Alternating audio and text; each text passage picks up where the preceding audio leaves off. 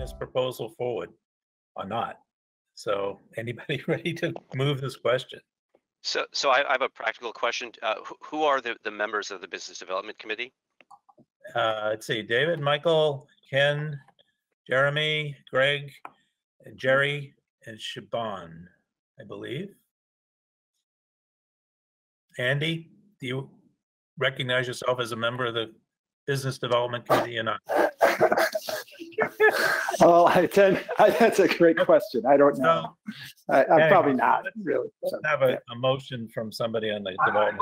I move that we recommend to the governing board to move this proposal to the Public Service Department. Second. Discussion? I think that the proposal is incomplete. That you're representing to use approximately 30% of towers that we don't have the rights to.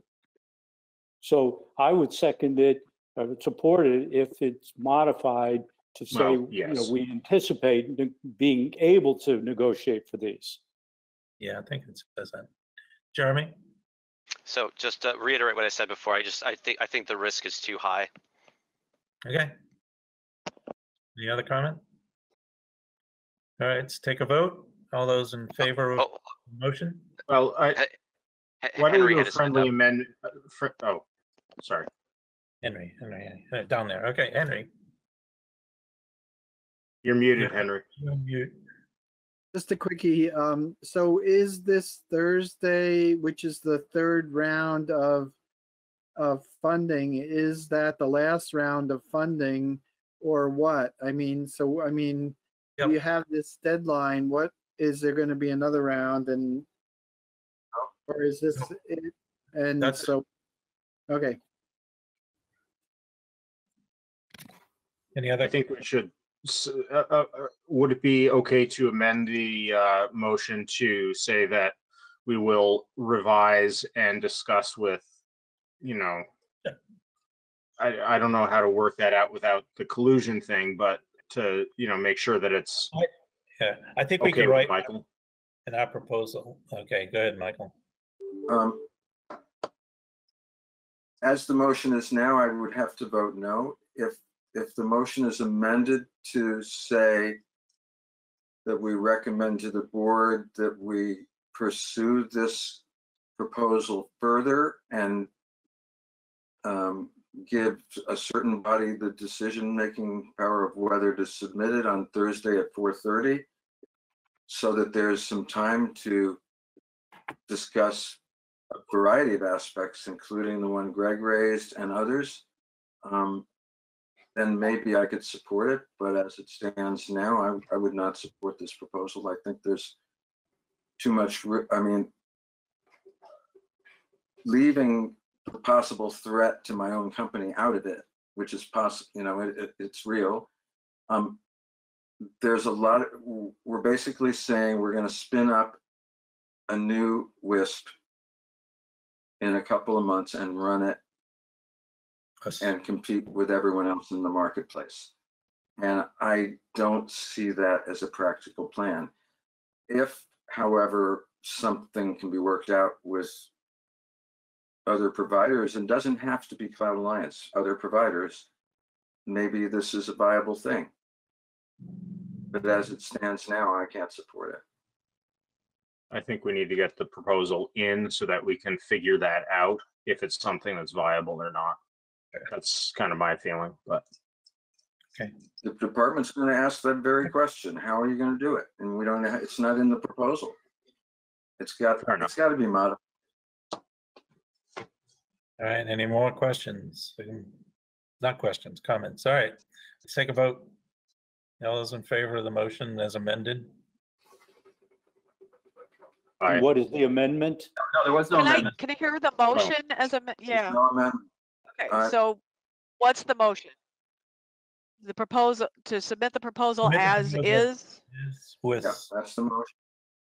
Okay. Yeah, that's the motion before the body right now.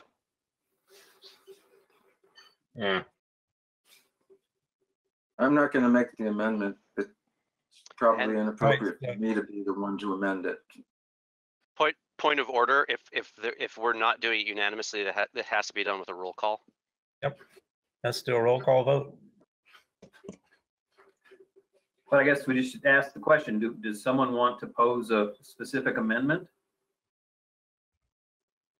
Well, I mean, I thought I sort of did, that, we amend the motion to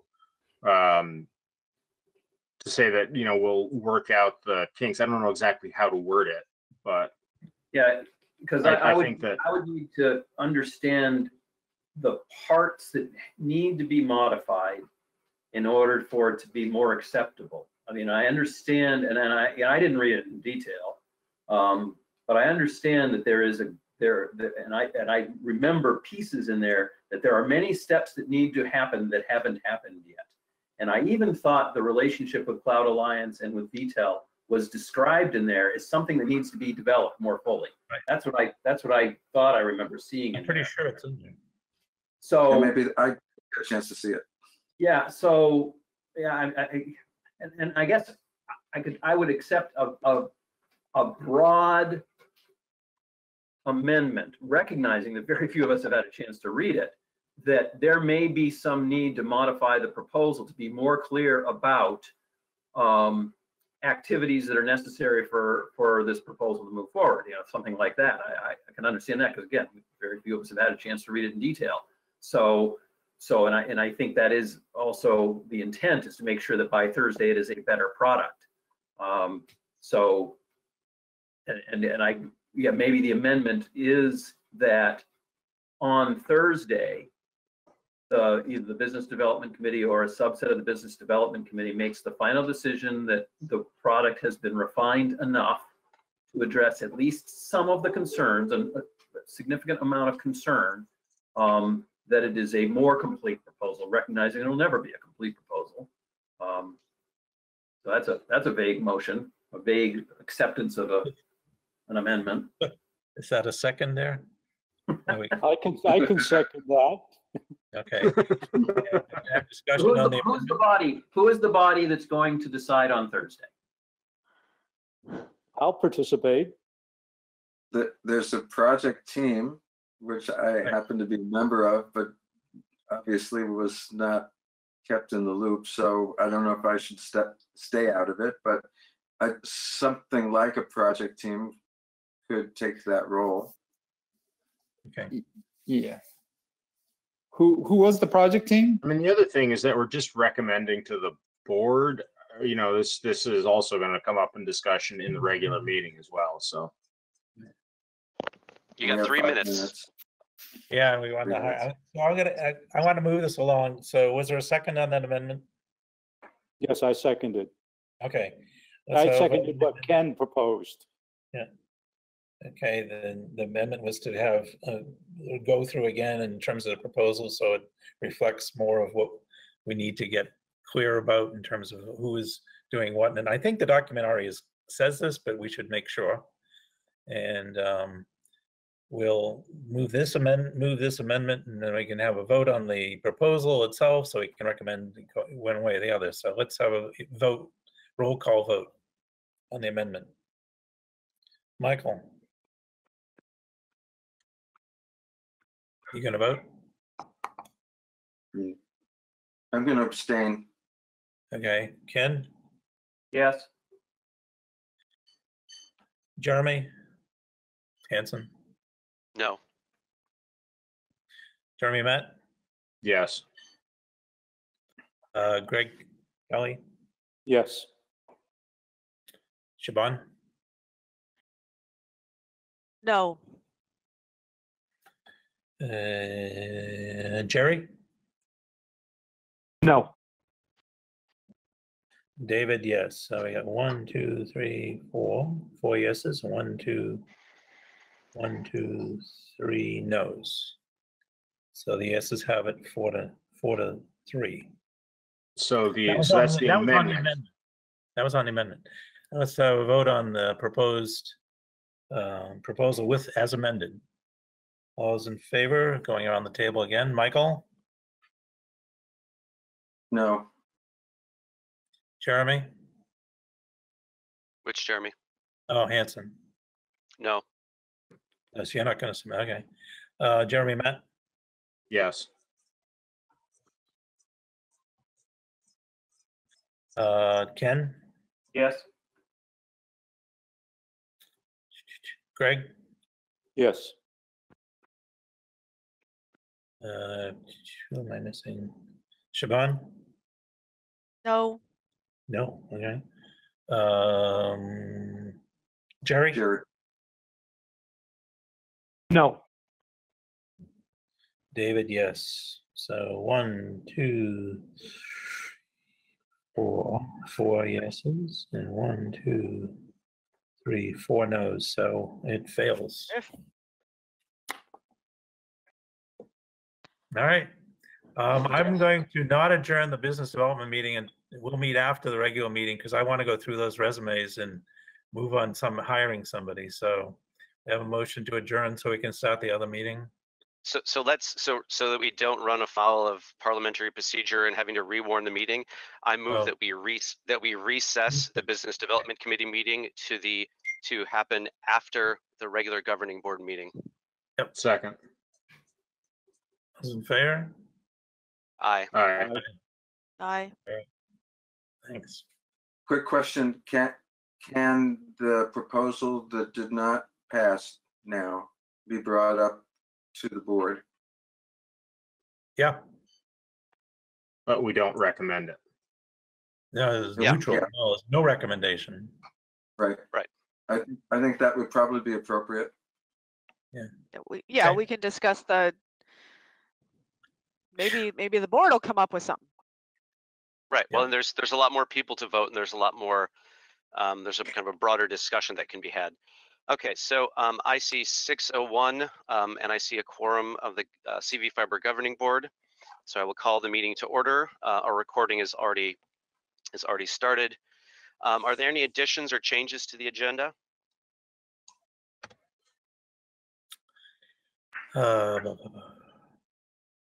If this thing comes under the grant project update, I guess. Yeah, I know. I think that's probably that was the logical place that I thought it was going to live. Okay. It's Okay. So public comment. Does anybody have any comments on items that are not on the agenda that they would like to discuss?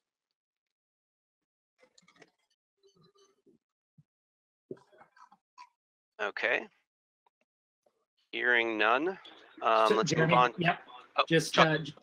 just one item, which is communications committee member addition. Okay. So let's put that towards the end. Will you remind me of that, Chuck? I will. I don't have my usual computer set up, so I don't have my dual monitors and lots of notes everywhere. So it's a bit more challenging today.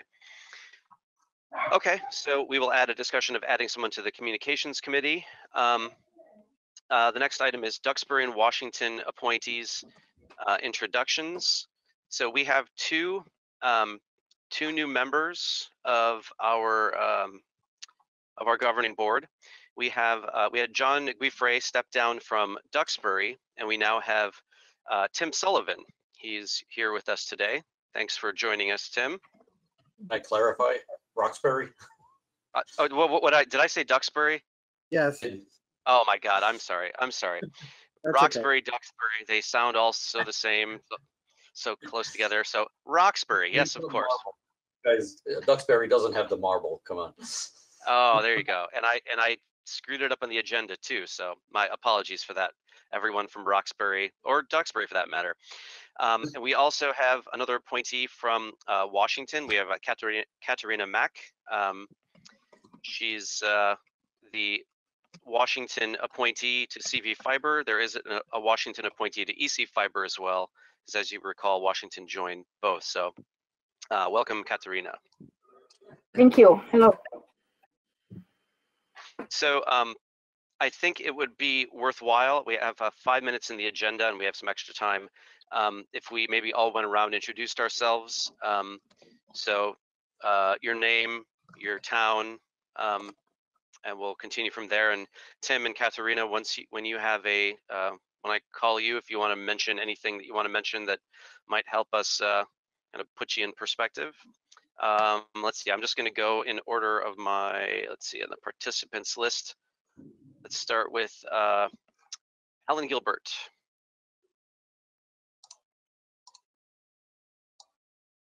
You're on mute, Alan. There you go. And Sorry. muted again. Am I muted now? Can you hear me? No, you're good. You're good. Okay. I'm Alan Gilbert.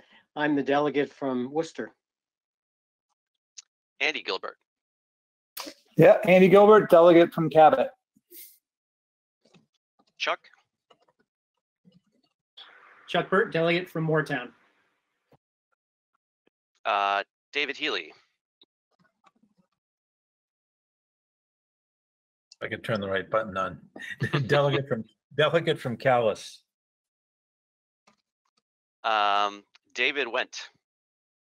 Hi, everyone. I'm the alternate delegate for Duxbury. Thanks, David. Greg. Greg Kelly, the delegate for Barry City. Henry. Henry Amistadi, delegate for Duxbury. Jeremy. Jeremy Matt, I'm the alternate for Plainfield, and I'm also the clerk. I'm Jeremy Hansen. I'm the delegate from Berlin and the chair. Jerry.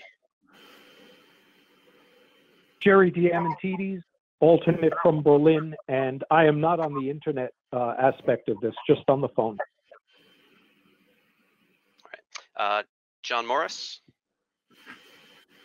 John Morris, I'm the delegate. Okay. John Russell.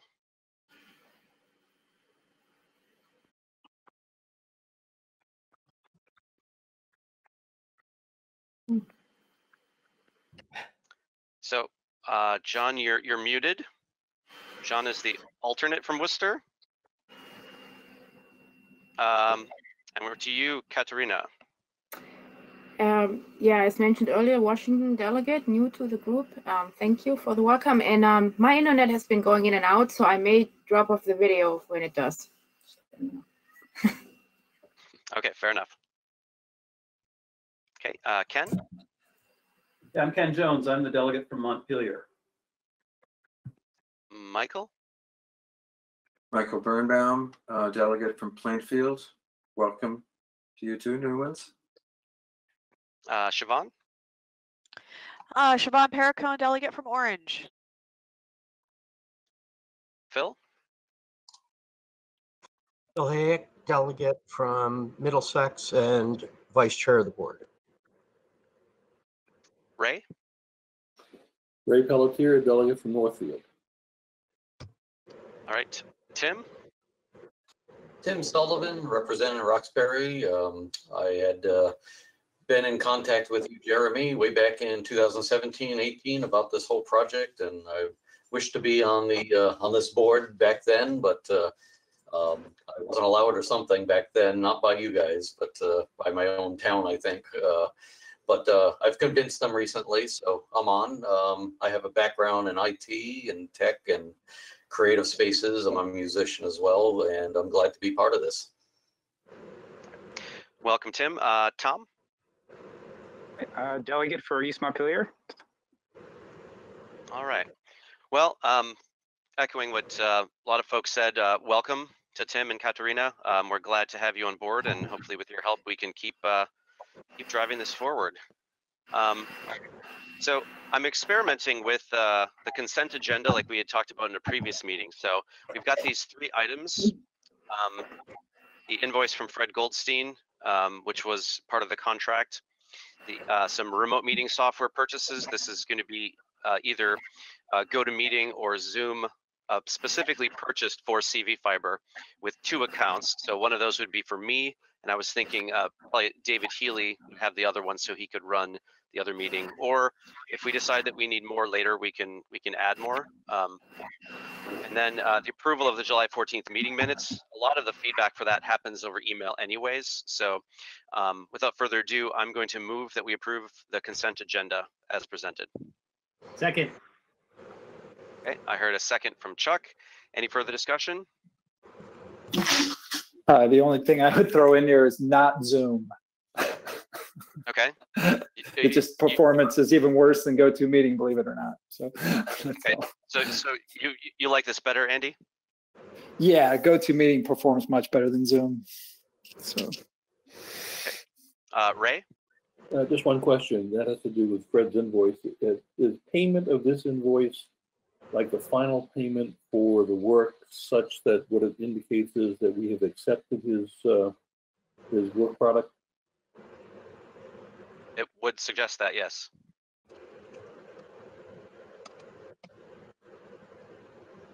Any other questions? I mean, we can also break this out if there's not unanimous consent on any of these, then we can break this out and we can discuss it more. I see Michael. Following up on Ray's question, has the Department of Public Service accepted our business plan as submitted? I've not heard that back from them yet, no. Then isn't the final payment to Inter-Rail predicated on that? Of course. Okay. So the board is authorizing that should the should DPS write us the check, because if they don't write us the check, we don't write Fred the check. I mean, that's how this worked previously. Okay, as long as we're not pledging the check in this meeting without knowing that we're going to get the funds. Well, the way the contract's written is that he doesn't get paid unless his work products get approved. Okay. So I'm totally comfortable with that anyways. Okay. All right. So not hearing anything else. I'm going to assume that we have consensus, unless somebody shouts out that they want to a roll call vote on this. Okay. It appears we have consensus, so the motion passes. Moving on to appointment of treasurer.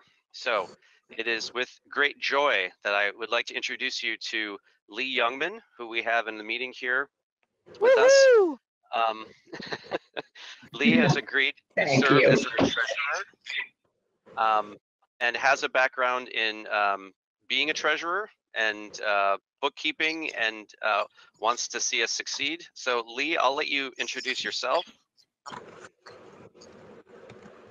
Okay, hi everybody. I'm also really have been interested in this group since it was a fledgling group, but had conflicts as well. So I have been in a sort of finance world for my entire career. I was a banker for 22 years.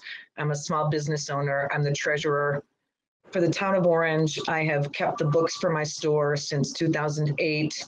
It doesn't mean I know everything, and I'm sure there's way more that I don't know than that I do, but I am a fast learner and I kind of like numbers. So I hope I'll be a good addition to the team if you appoint me.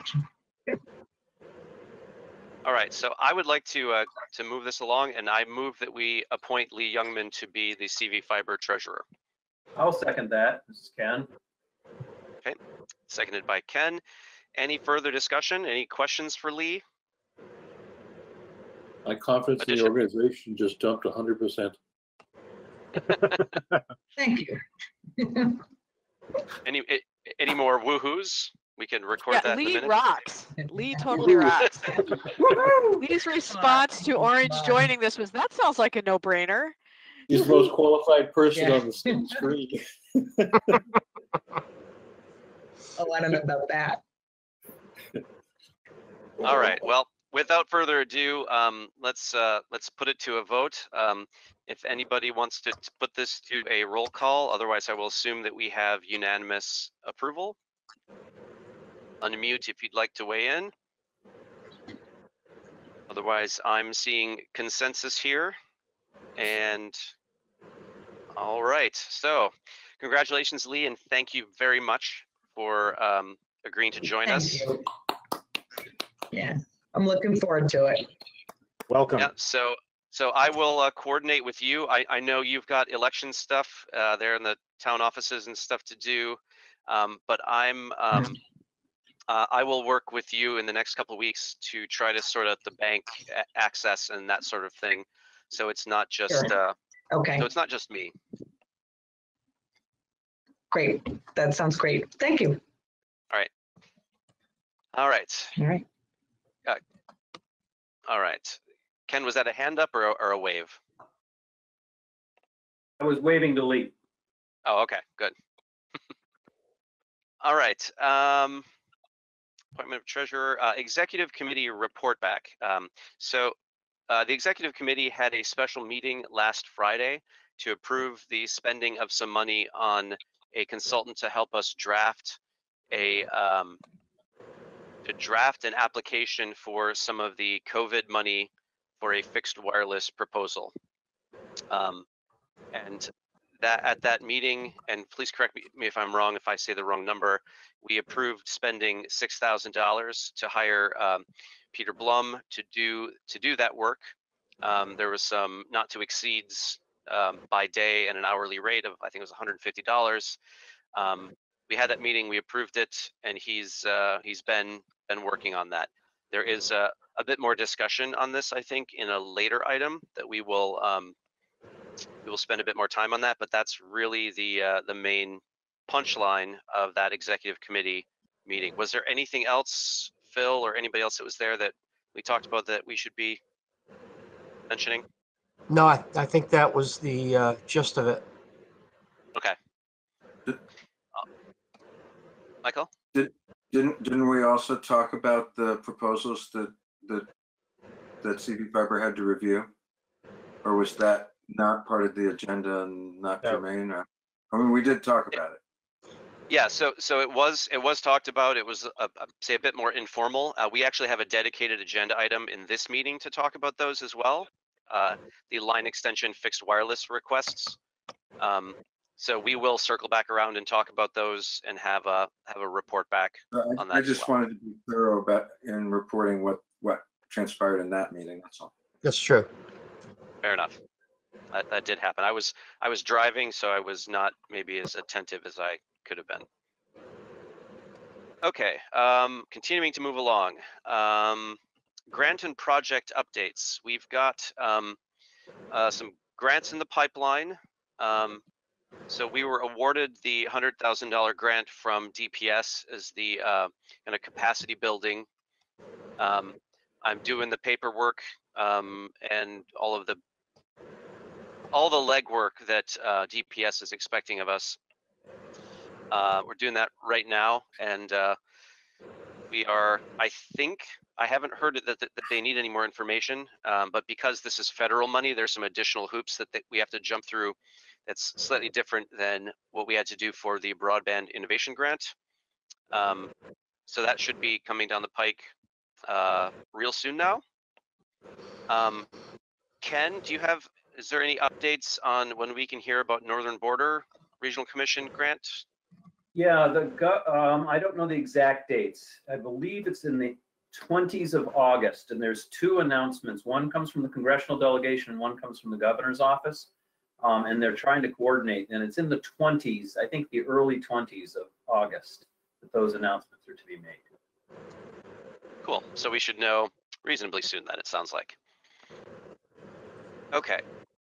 So we had talked about Fred's invoice. If anybody wants to talk more about for the business plan portion for the fiber project, we can talk about that. There's not really that much more to report other than you all should have a copy of it by now. So moving on to the agenda item that will probably generate a lot more discussion was the fixed wireless application.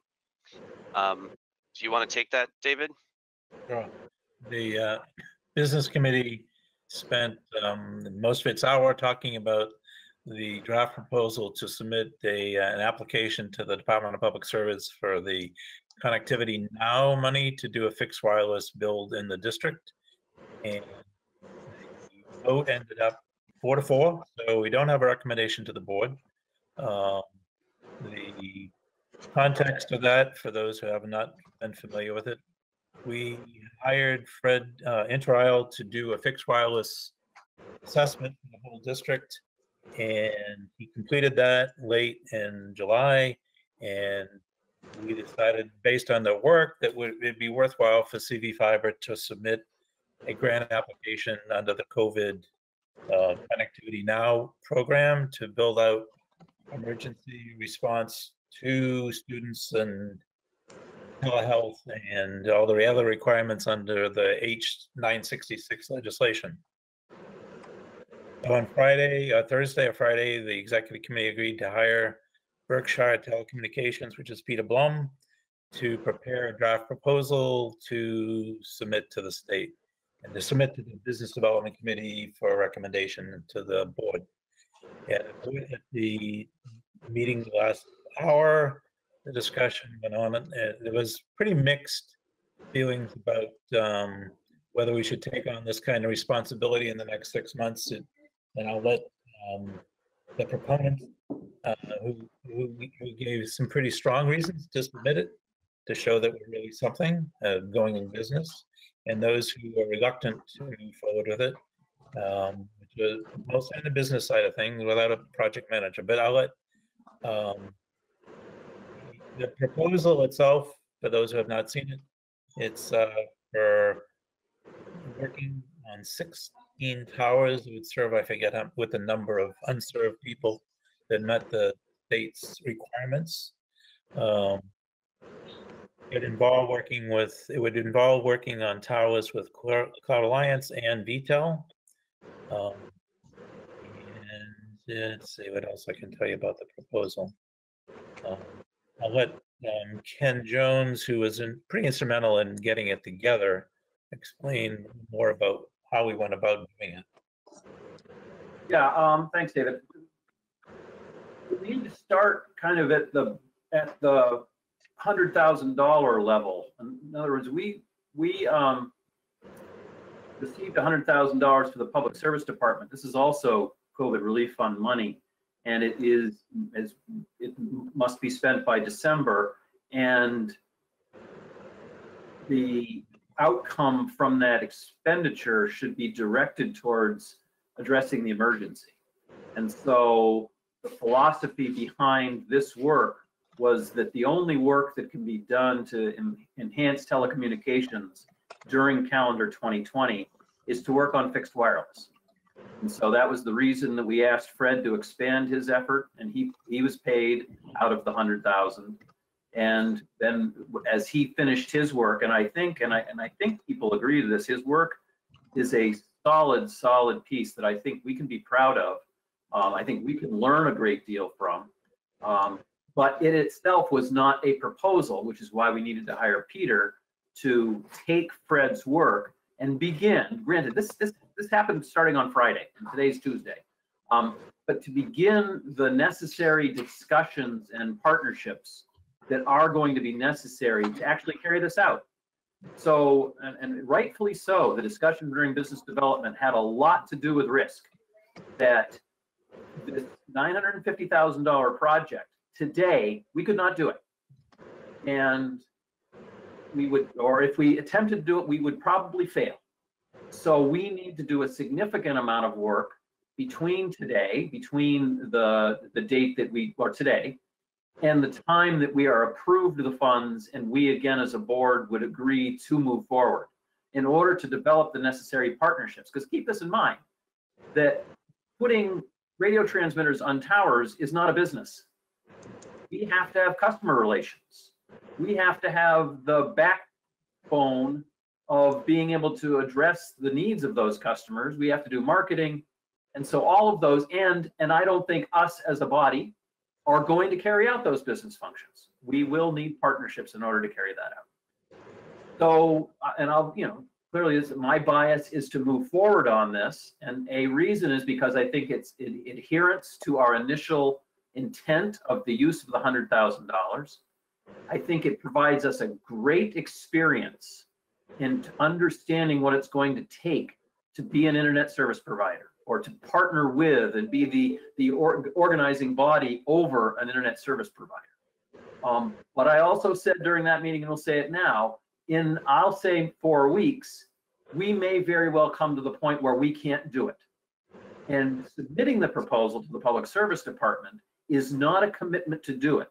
It is a request for the funds. And then if they agree to provide us the funds, then we have to go through a grant agreement process. And at that point, we can quite legitimately, because we are a new CUD on a new topic, we can quite legitimately say, no, thank you. Please allow others to use these resources. So that was, you know, what the intent was to build this emergency infrastructure to provide service to several hundred households for $950,000. And I'm going to end by saying one of the additional challenges that we didn't talk about at business development, but it's something we're really going to need to wrestle with, is what does it mean to have fixed wireless customers that ultimately we hope to be fiber customers? Can we start to develop that sort of transition and getting people to be CV fiber customers, recognizing that down the road they will have even better service from a fiber connection? Those words not easy to say, but the actual process of doing that is something that I think is going to be a real challenge. But even with that challenge, again, I think this is something we should put forward, and we'll keep our feet to the fire for the next few weeks to really understand what it means to be an internet service provider. Okay, so I had David and Ken. Tom? I was just curious, under this, I guess it's not a proposal yet, but under this vision, would it be CV Fiber that would be the ISP, or would we be, what would the name that would be associated with this effort end up being? Oh, no. Yeah, I think that's a to be determined. I mean, I think I have my preference that I've not made secret, but I don't know that the actual business model, the operating model, has been decided yet. And hopefully, I'm hoping with our business plan and operating model discussion that was requested at a previous meeting, I'm hoping we can actually make some concrete decisions about that in that later agenda item. Because if we can make a decision about that, then that can inform how we proceed, if we proceed with this.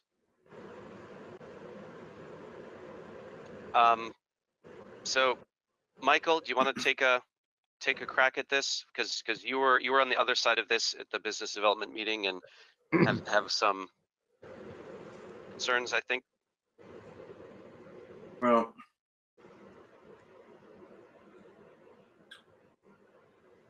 I'm not sure I want to right now. Okay. Ray? Jeremy, this is Jerry. I'm sorry I'm not on the internet. Can I get a minute in? Sure. Yeah, go ahead, Jerry, and then we'll have Ray. Thank you. So I hope everyone gets the opportunity to read what Mr. Blum put together, because it's an excellent document. And I would encourage folks to focus on the end of the document, not the attachments, but the discussion of the risks, which are quite real and very problematic for us getting this potential grant. But also, I really want to point out that the time frame for executing this, as dire as the need is, the time frame is extremely short, and we are really not well positioned to execute. And in some ways, this can be seen as a distraction from what we are trying to do overall, but otherwise, it's also, as Ken would, I think might say, a step forward in getting us to where we need to be. But I really encourage everyone to please read his document carefully, and especially read the section on risks that he has at the end, which is quite excellent. And that's all I have to add. Okay, thanks, Jerry. Go ahead, Ray. So I was on the Business Development Committee call, so I listened to the back and forth. I read through the document rather quickly, but it is impressive. And it's a tremendous amount of effort to take on, but it's an effort that is worthwhile. People pointed out that there were risks involved, and I think that's correct. I think people also mentioned that there were shortcomings and weaknesses in the proposal, and I believe what they had to say, that there were weaknesses in the proposal, and that there were things that had to be worked out. I also understand, this could be wrong, but the proposal had to go in by Thursday. So here is what I'm willing to support. What I'm willing to support is that we appoint members to a group to identify, to scale it, to determine, kind of lessen the risks if we need to identify the shortcomings and how we can address those, weaknesses. And I think the members of that group might include David, Greg, Michael, Jeremy Hansen, and Ken Jones, to make the decision about what goes in on Thursday. I think it was important, Siobhan mentioned it, and others then followed up and mentioned it, said, we don't have to then go forward when they come back. We can decide at that point in time whether or not we have the project manager in place, whether we have other infrastructure issues addressed, whether we've addressed the weaknesses that we know that we have currently to work to go forward. So I could support appointing a subcommittee to make the decision about whether and what gets submitted, and then for us later on to make a determination when the award comes back about whether we're in a position to go forward. That's where I'm at.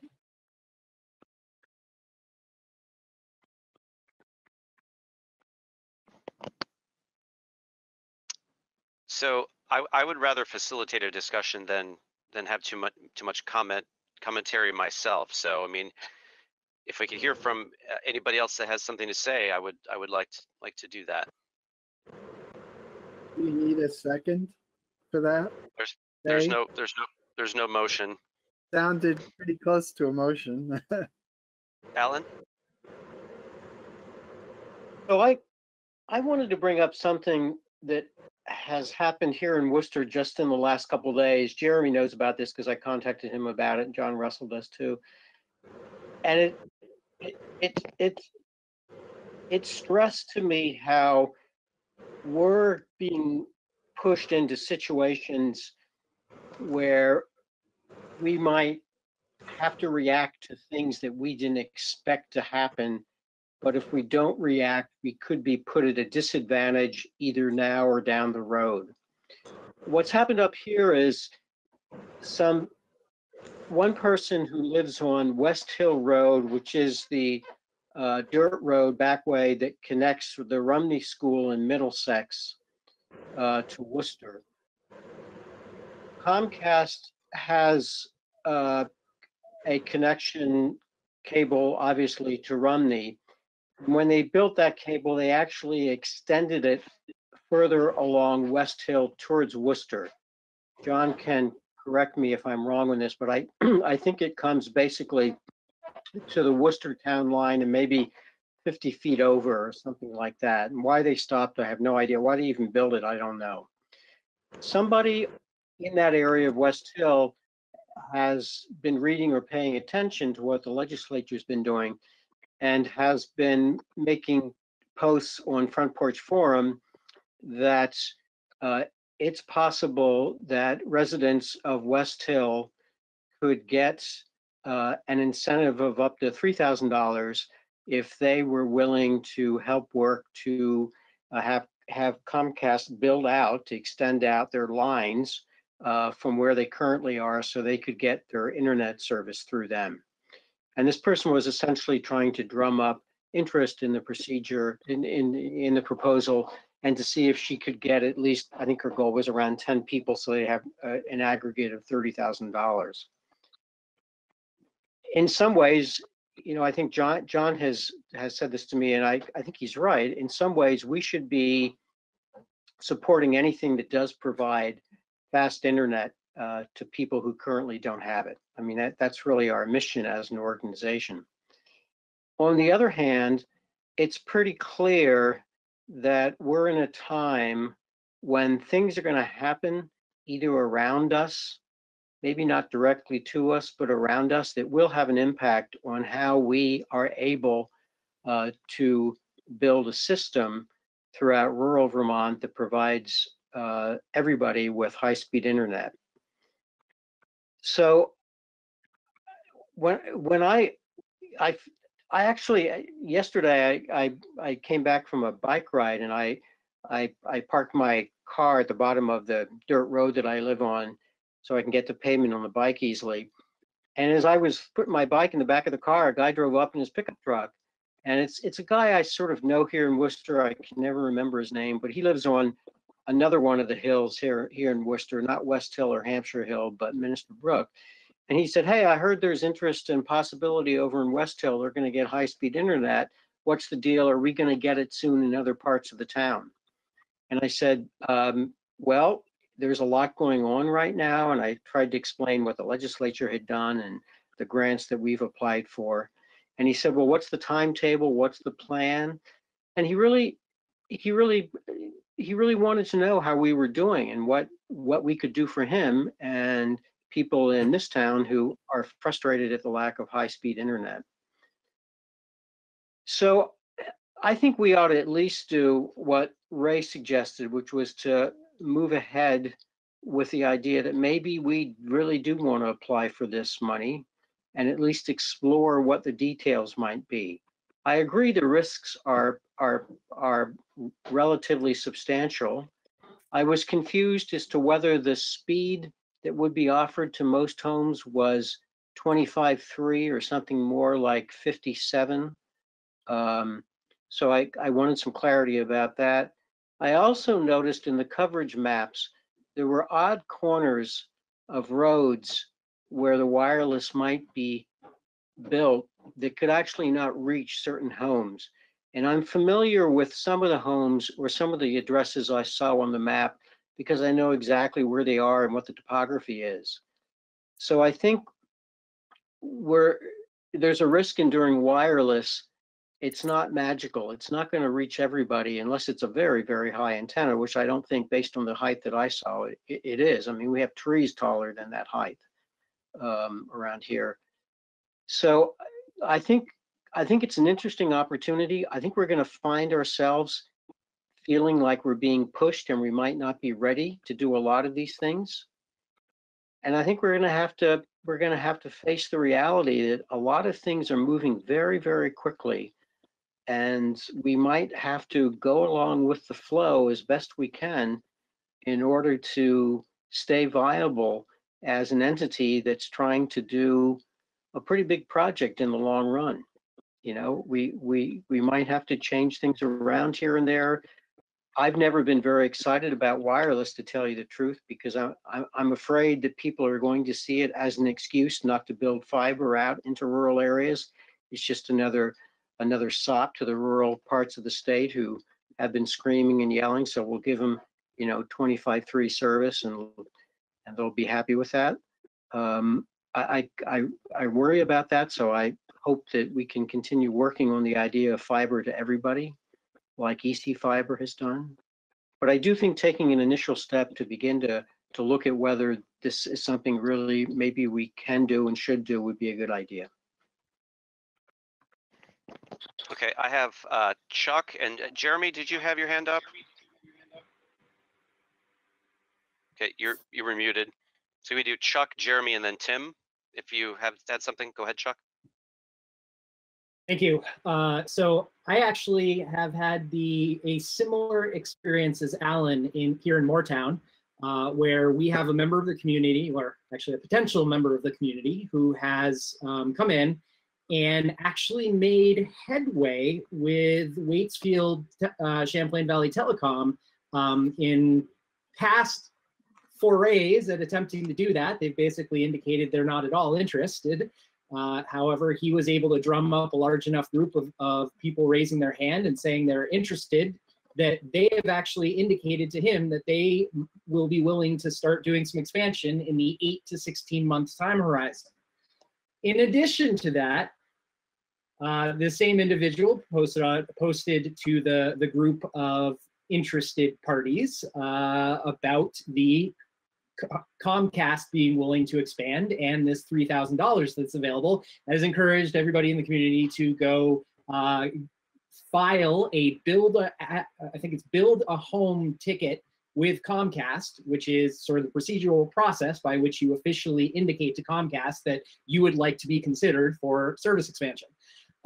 And so, you know, I think, and I've been engaging with this community member quite a bit, and you know, his heart's absolutely in the right place, but I am also conflicted because I really think it puts a fair amount of risk on our potential to build out. And I know he's going to watch this video a little bit later, so hi.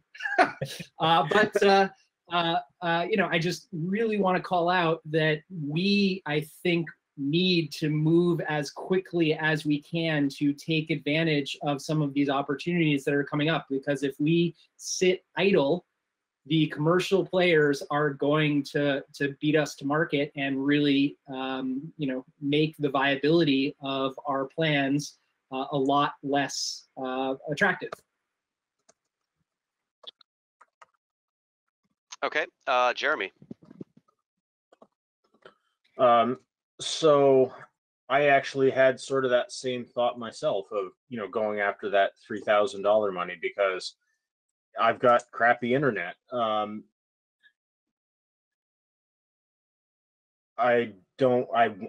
decided I won't do that. I think that there's a better chance that wireless will come through. But I don't know. I mean, I do think that we need to move. And I also think that we could be cautious and that we could, you know, drag our heels and we wouldn't get anything done. At some point, we need to make the jump and we need to become an ISP, or we need to hire someone to be an ISP for us. And I think that in some ways this is valuable because I think it's going to push us to make that decision. I don't think we're ready to be an ISP, but I think that we could be ready to hire someone to be an ISP for us. I don't know. That's my 2 cents. I think that it is at least worth exploring more. Although I do think that the proposal does have substantial problems that would need to be addressed, including relationships with some of the partners in that in the proposal. Doesn't sound like that was well thought out. Anyway, that's all. Okay, Tim. I agree with Jeremy, Matt. Sooner than later, there's competition, I'm sure, sniffing around, coming up behind you all the time that you don't even know about. I don't know how many other people have tried VTEL LTE service to the home. I was lucky and then unlucky enough to try it. I had it for about a year in Roxbury, but the tower was, I believe, up at exit 5 on 89, and I was crossing over 2 mountains to try and get it. They qualified me for LTE service. I was getting about 6 to 7 megabits download, which doesn't seem like much to this project, but it was certainly better than 1 to 2 with TDS DSL, which I went back to. The project turned out to be, for me, where I was, a flop. They ended up having to take my equipment away and refund me some investment I had into it. And then the other item coming up, I am going to be a beta tester for Tesla's Starlink program, which is up in Vermont, or at least 44 latitude or 44.1 latitude, and all the way up to 52 latitude into Canada. And I will certainly report my progress with that as I go along with Tesla Starlink, but that will be satellite internet, a form of LTE communication, if I'm correct, low orbit satellites. There was another company called OneWeb that I actually did some side work for down in Virginia. that was doing a similar project, and they almost went bankrupt unless they get some more backing right now. But they had launched satellites as well. Tesla has launched satellites already and are ready for beta testers. The lucky thing right where I am now, I'm in down Rhode Island just to make this call because TDS, DSL is too terrible to stay connected all the time where I am. I'm at the 3rd mile point on a copper line from the DSLAM. So I'm on gigabit fiber in Rhode Island right now just to make this Tuesday connection. All right, thanks for that, Tim. So it's I see that the hands have died down a bit here. Just to weigh in with my own 2 cents here is, the original plan that we were, picturing, if we go back to David's timeline, is that we were going to be spending August through the end of the year doing all of the early work for the first stage of the fiber construction. And I think this wireless project, I do understand, carpe diem and, and seize the money available. I guess I just see it as a distraction that's a bit too risky. Is this going to get in the way of us actually going and building fiber? I mean, I'm hearing some folks say that it actually gets us closer. I'm not sure that I'm convinced about that. I think our time, our volunteer time and the money that we do have on hand is going to be better spent trying to knock it out of the park with the fiber build and not spend too much time, with 14 towers or whatever it happens to be, which it's not totally clear that we even have those 14 towers, because some of those are Michael's, and he was surprised to hear that these were proposed. So I personally don't believe that the project is achievable. I kind of feel sad saying that, given how much we've spent on it already. I personally am uncomfortable with the risk, but I mean, obviously, this is the decision of the board. This isn't a decision of, this isn't this isn't a dictatorship. So I get one vote like everybody else. But I would still like to hear from more people if we can. I see Michael did sneak his hand up if you're still willing. So Michael, then Tom. Okay, so I was reticent to speak to this because the previous meeting for me was kind of emotional. I was very taken aback by discovering the proposal without having been consulted about it. But I don't want to go there right now. I want to speak to a couple of things. First of all, the value or lack of value of fixed wireless. Fixed wireless is a great technology, and it can definitely deliver very good broadband with if you use very good equipment.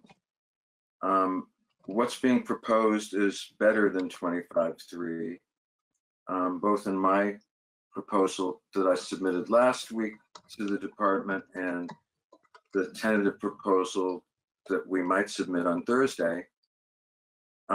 We probably can deliver, first of all, it's not 25.3. With wireless, you can do better than that. That's like a SOP to DSL, because DSL can't get much upstream. So we can do 25.8 or 50 and 15 or something like that. So it can be very substantial. Now, the whole discussion about, there's two kinds of risks. There's the risk of trying to stand up a pretty significant project in a short amount of time without a business structure around it and staffing. And that risk is very real. And that's what everyone's been speaking to. The other risk is what some people have spoken to, which is, what is the long-term and mid-term impact of fixed wireless customers on the business case of our fiber projects? if people have 25, 30, 40, 50 megs, they're going to be reticent to switch to fiber unless the price is really cheap. They're going to say, hey, maybe someday I want 100 or 200 or 500 megs, but boy, this is fabulous. It does everything I want. Why should I switch? And it's going to be hard to take these customers and just migrate them into the fiber project quickly, early, which is what the business model requires. For us to break even in a few years, we need to achieve a certain take rate or penetration rate. So my conclusion is that fixed wireless belongs in our district, but it belongs there in a selective way. It should not go where we think we're going to build within the next 2 years because it's going to hurt our business case. It should go to the places that are going to be, that are way down in our schedule or maybe never servable by fiber because they're deep in hollows or, 2 miles down the road where it just doesn't make sense to run $30,000 a mile out to them. There are going to be some places we won't achieve 100%. We're going to achieve close to that, I think, over time, but we won't. And so there's a good reason to put fixed wireless for those remote locations and for the locations that are not going to get fiber for a number of years, even if we're doing well. That makes sense to me. I don't know to the extent that the proposed project takes those considerations into account. And maybe it does, because I only got to see it 5-10 minutes before our business committee meeting. So I skimmed through it really quickly, and I don't know the full content of it. But I suspect that it's more like the products that we got from Inter-Isle before, which is looking at where can we maximize coverage, where can we get the most priority and eligible customers under the department guidelines to maximize the value of our proposal to the department so that it will be funded. And that's chasing the wrong carrot. It's chasing the wrong brass ring on the merry-go-round. What we want to do is further our own mission. And our mission is to get fiber to as many people as possible, as quickly as possible, and to make it viable in terms of the business case. So I love fixed wireless. I have a fixed wireless ISP for those of you who don't know that. And I don't object to the use of selective fixed wireless in our district. I think that it's appropriate. I think we need to look again at that proposal deeply and figure out whether it fits with our mission or whether it fulfills the needs to get the funding. Because the funding is what's motivating the proposal, it's the wrong motivation. But if it's furthering our mission, well, then that's a better thing.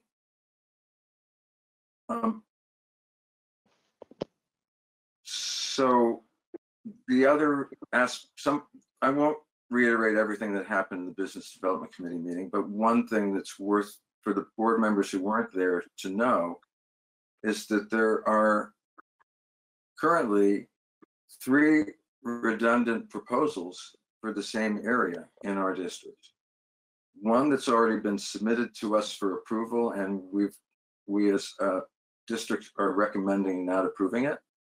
Another that was submitted last Thursday, and then this one. All looking at the same, not 100%, but a lot of overlap of individual locations. That's kind of crazy, and it needs to be resolved. This proposal needs to look at that before it gets submitted. I'm not 100% opposed to submitting the proposal, but as it stands now, I am. I guess that's all I'll say for now. Okay, we got Tom, then Siobhan. So I guess David. A lot of things floating around in my head now. I like a lot of what Michael was saying there. In my area, most of East Montpelier, we're not under most of this plan, and nominally we have 25.3. The reality is that isn't really what we have. So, you know, we're cut out a lot of what's available, and I understand there's people who have, you know, way less than even what I have. So I understand the need to serve those people as soon as we can. This isn't a national emergency. But during a national emergency, you know, emotions are going to run high. And another risk for them that we haven't discussed yet is the PR, which leads into the, you know, customers and or the competition rather, down the road.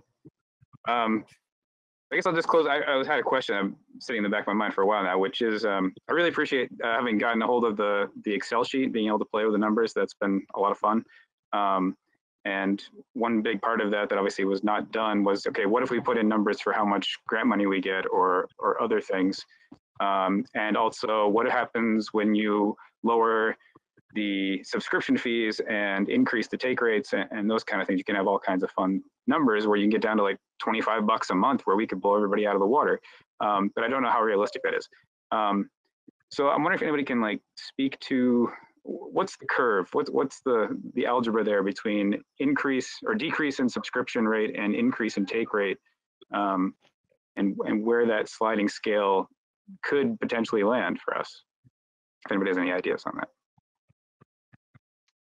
That would, I mean, I would go to EC Fiber to answer that question. They would know more about the price elasticity. You know, if we pushed the price down to, you know, DSL prices, so $30, $40 a month, would people change over from DSL at a higher rate?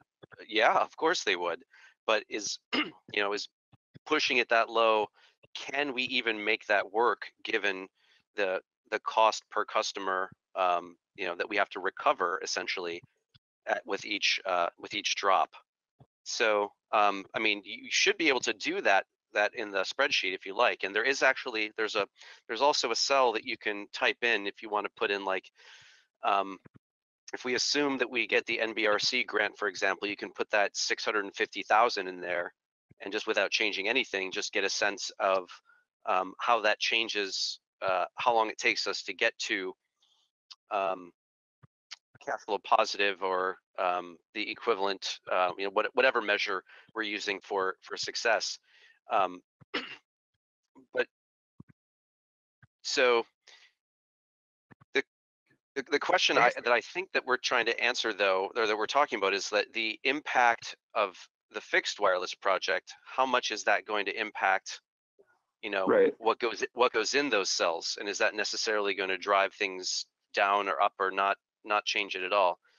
So I guess that's my question. I mean, I know which cells to manipulate and how it affects the result. I just don't know what numbers to put in there are realistic. And you know, if I drop it down to $25 a month but increase the take rate to 60%, is that a realistic thing to do, or is it not? And I don't know if anybody has experience on that, or if that would be something we'd want to push back to Inter-Isle at some point. But the reason I'm asking is because where we end up with as a business plan and where we think we can land for that kind of thing has an effect on whether or not we think we should move forward with wireless now. Because if we think we can blow it out of the water in a year or two, then maybe it would have a different answer for what we should do today. Well, I think there's going to be a lot of guessing and making decisions based on imperfect data. So I want to make sure that everybody gets a chance. So right now I have Siobhan, David, Greg, and Michael, and Andy. So Siobhan?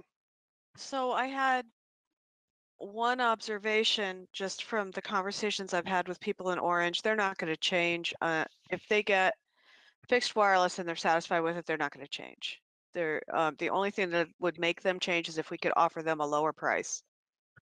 Even if it's better service at the same or slightly higher price, they're going to be reluctant. It's going to be hard to get the take rate up. So if we're already offering fixed wireless here, bringing the fiber in later will be more difficult. The other question I had, which is going back to the point, one of the points that Michael was making about, is this going to make it more difficult for us to execute our mission? Is this proposal, I'm just confirming, this proposal is about CARES Act money, and is this the bit that is specifically about getting the internet to the kids and the teachers? And is that part of the whole point of this? And so there's no way it's got to do with a specific plan or specific routes or anything like that. It's like, because they're everywhere. And so this is like a scattershot approach to getting it out there. And so I don't know if it's even would be possible for us to amend the proposal to make it more friendly to our mission and our intentions for fiber. But I don't know if a day is enough to even consider that question. And so I'm kind of throwing that back out. Is that even something that could be possibly be taken into account in looking at where this proposal is set up to even look for putting poles up? And that's it. Well, I mean, I think if we end up making some concrete decisions in the next agenda item, so the business plan and operating model discussion, if we make some concrete decisions, that could certainly inform how we choose to proceed. I mean, let's see. So I have David, Greg, Andy, and Michael. Okay, as Michael was talking, what he was saying, and one of the thoughts happened that went through my brain, if CV Fiber is the manager of the fixed wireless proposals other than the ones that are assigned to other vendors, we can say that this, we're going to transition you to fiber. You're a customer of CV Fiber or a partner of CV Fiber, and we're going to transition you to fiber when we have it. My guess is we're not going to have fiber to a lot of places for 3 to 7 years. So from that standpoint, if we have customers on fixed wireless or some relationship with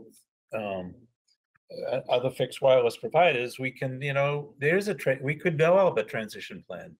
I'm not sure that, a customer is a customer. If you are the one that's providing the service, how that service is delivered, or the method that it's delivered is not always the same method. So, I mean, I see some benefit to trying this and the proposal, and it needs to be refined. I think we can refine it in the next 2 days. I think the department's going to review on it and get back to us. So there's not a lot of risk to us to submitting it, but I'd like to submit something that was at least a little more thought out. I mean, it was put together in 4 days. It certainly could have some improvement looking at routes. As far as I can tell right now, the routes are not, impacting too much of our initial build, but it certainly could be re-looked at. Okay, Greg? Yeah, so agreeing with David, in my previous telecom business, we did just that. We used wireless as a infill in a way, and in the contracts, we had the right to convert them to fiber, and the pricing was the same. So the customers didn't care. It was just, so it's about how it's presented and contractually and pricing. So we sold it on the basis we can give you wireless now, and in 6 months, 8 months, whatever the time frame was, we're going to bring the fiber to you. And 100%, they all said yes, because they want it now. So that, and a point I'll make is that from the point of a tower back going upstream, everything is the same between wireless and fiber. So all of the process, and I'm assuming we're hiring an ISP and not trying to become an ISP ourselves, but all of that process and decisions, do we do the building? Do they do the building? The support, it's all the same. So the opportunity to learn is tremendous. So it's not 100% switch from doing it one way under wireless and doing it a different way under fiber. So, and as far as I can tell, this is money that is not to be repaid, and it can be used very wisely and in alignment with our mission and forward us, and really could get us going. And I feel if we pass it over, it'll be harder to get other money. But it does need to be used judiciously. Okay, I've got Andy, Michael, and I think Henry, you had your hand up. Yeah, so I just reiterating some of David and Greg's thing. We want to capture these folks and not let somebody else capture them. I mean, my assumption is if we don't do this, I mean, somebody else is going to. I mean, and that's actually what part of Michael's argument. So there's a little bit of a logical contradiction there. We're going to have a lot harder time converting a cloud alliance or another third-party wireless customer to us than somebody we've already captured as a customer. And I also agree with just all the opportunity in terms of loading all the infrastructure and operating aspects of it. Yeah, there's a lot of risk in those things, but I'm also the big last point is I assume DPS has responsibility for the overbuild part of this. I mean, we can't say, oh, we're not going to submit because somebody else is submitting and it's an overbuild. That's up to DPS when they dish out the grant money to work out the overbuild issues. You would assume they put some thought into that. And we also have the right to refuse anyways. So if there is truly an overbuild situation going on, but ideally, we're the ones who capture these customers. Okay, Michael, then Henry.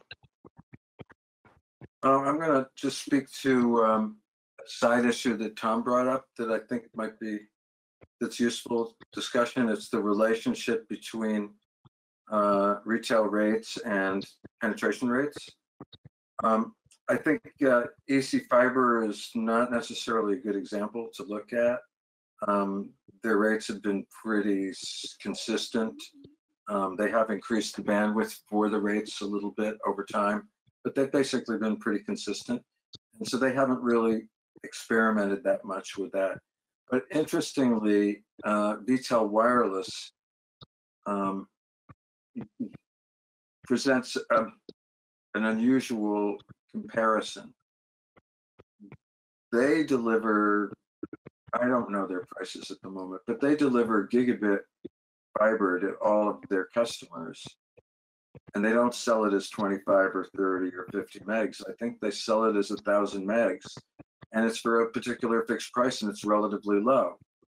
And because they're the incumbent telephone company, they just went to every house and anyone who wanted internet got that. In speaking with Michel Guité a week ago, he complained that a lot of people, he had a lot of sunk costs in doing that. He had full fiber drops to every house, which is very expensive. And you may see EC Fiber sells their installation for $150 or Cloud Alliance for $199 or whoever. The real cost is $700,000, $800,000, $900,000 for a typical drop. And that sunk cost is hard to recover unless you keep your customers a long time. And Guité said to me, we've been losing customers. People don't want to pay for all that internet. And we have all this investment in going to their house. And we're seeing that wireless is a better business for us because we don't have to do that expensive installation. Maybe it's a portable installation. They install, an antenna and a radio at the house. And if the customers quit, you take the antenna and radio and you take it to another house. But the fiber, when you do that installation, it's there forever, unless it's damaged. And that investment only works if you keep the customers. So circling back to what Tom was asking, Michel was offering, or VTEL was offering very low rates, and they got a really good penetration rate. And now they're paying a price for that. They don't have the average revenue per unit that a typical ISP does. They have the sunk cost in all those installations. So that's an interesting data point. And I don't know if we'll get the actual numbers from him ever, but it's the anecdote he gave me last week. And so there's a danger of trying to capture the market with really low prices and then not being able to make the business. Okay, I see. I'll have Henry go first, and then Tom. So I'm relatively new to this, but my question here is more general. It's the fact that the Public Service Department is very much interested in promoting CUDs. We're a CUD, we're at a disadvantage compared to the commercial providers. The commercial providers are having a hard time deciding what they can build out before the end of the year. This whole CARES Act money is fraught with issues for everybody. And, you know, the question is, how is the Public Service Department going to come to our aid, since they've stated that we're the preferred provider for rural expansion, you know, and does it have to be that we have to go after this CARES money, or will there be other money that we'll be able to access when we're ready for it, or not? And you know, are they going to be consider our proposal favorably, or give us the opportunity to do this fiber build because of our legal status as a CUD? Does that give us any benefits? I just don't see how we're going to compete with the commercial providers when we don't even have an executive director and you know, haven't decided whether we're going to be our own ISP or not, and some of these other things. So that's my general question. Is there other money that we can get when we're ready because of the state's you know, dictated policy? And then there was just one other thing in case this doesn't come up, is the line extension thing. There was a line extension for Duxbury WCTV, and I was just wondering, there was other things addressed regarding the other line extensions, but I couldn't find anything addressing the WCVT Duxbury line extension proposal. So just in the interest of just keeping us on track for time, we're already quite a bit over. I kind of anticipated that. We actually have a separate agenda item to talk about line extensions and the fixed wireless requests that the department has got. So if we can let's press the pause button on that for a moment. I want to hear from Tom, though. Thanks. And actually, Henry was right in line with my thinking, which was, I mean, I appreciate that comment on having sunk fixed costs there, Michael. And it's, I guess, given how quickly things seem to be changing in the Capitol, I know it's another type of risk. It's a risk of trying to play the future of what is Congress going to do, and that's pretty risky. But you know, if we have a way out of those fixed costs, or at least a way to reduce them to a significant degree, then then market penetration and reduced rates seems it serves not only to help us, in a competitive way, but much further with our mission as well of trying to, get this out to people who really need it in order to keep their businesses going, in order to, have their kids be online. So, yeah. Thanks. All right. Any other thoughts? How should we proceed from here, folks?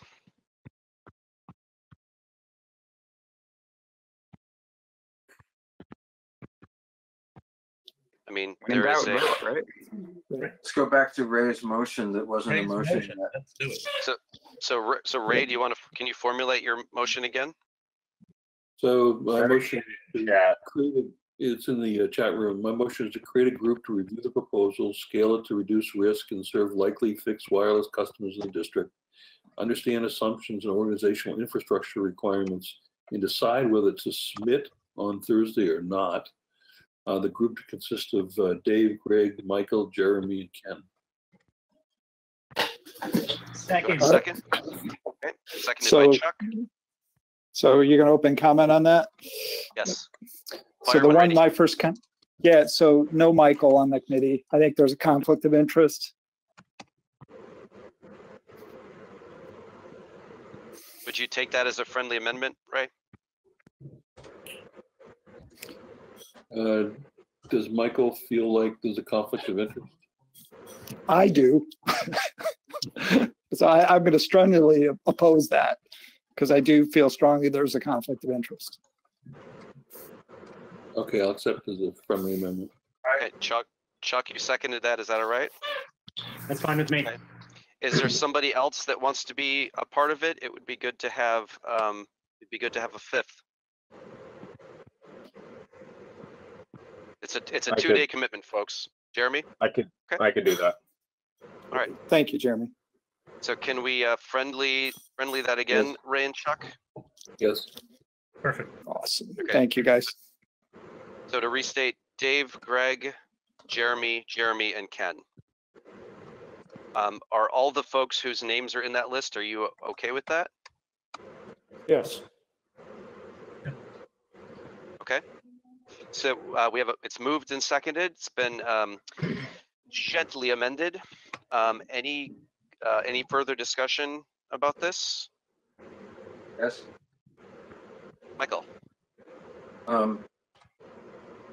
Yes, Sandy, there is a conflict of interest. I don't have a problem with not having decision authority in that group, but damn well better be talking with me about it, because this proposal is counting on my assets and my cooperation. And if you want to succeed, I want to help you succeed, and you better not freeze me out like I've been for the last 2 weeks.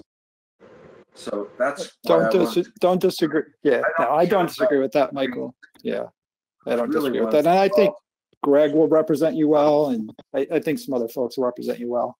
I don't know what the mechanics were with that. So More than that, I mean, I think that Michael needs to be part of the discussion, just not. Sure. Yep. I mean, if we're using his assets, he needs to be included in that discussion, in my opinion.